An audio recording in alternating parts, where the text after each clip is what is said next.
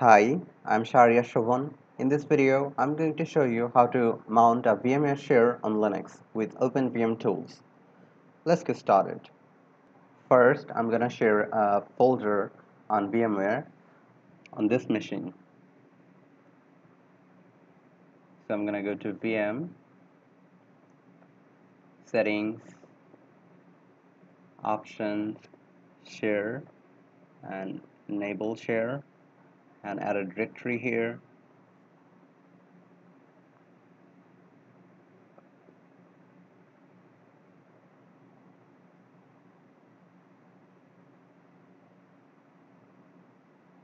Okay, I'm going to name it Share.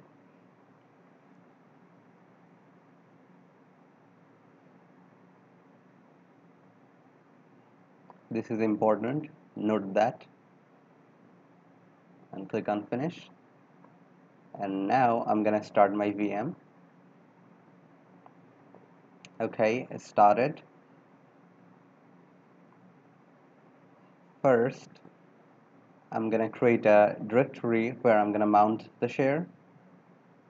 So I'm gonna go to my public directory and create a new folder. I'm gonna call it share.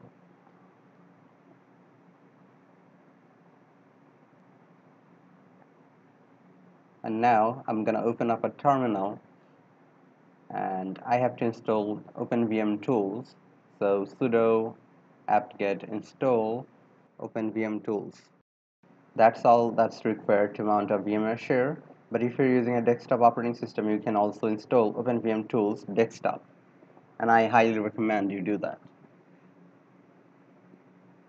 Press enter and I'm going to type my password. Yes.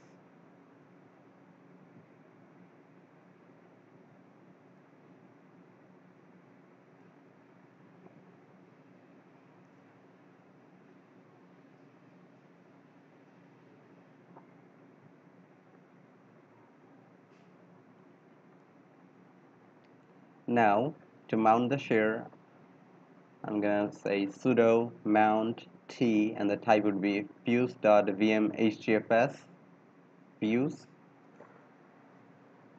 and then the directory .host:/share.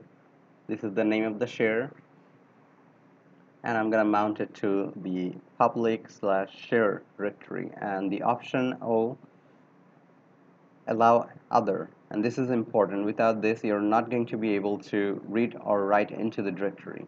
You can see that the folders are available.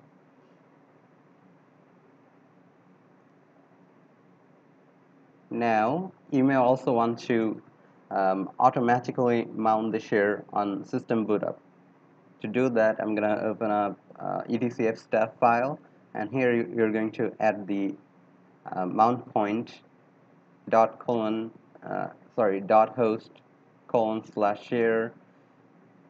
and I'm gonna mount it to home, Shogun, public, share, and the type would be fuse.vmhgfs-fuse, and the option allow other, and 0 and 0. That's it. Now save the file. Now I'm going to show you that the automatic mount works. First, I'm going to unmount the share. So I'm going to say sudo umount and the directory where I mounted it, which would be public/share. You can see that all the shared folders are gone.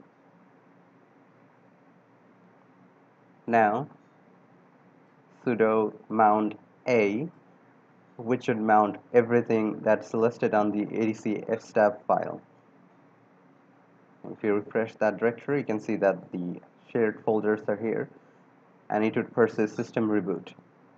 So that's it for this video. Please subscribe my channel if you like what I do, and thank you for watching.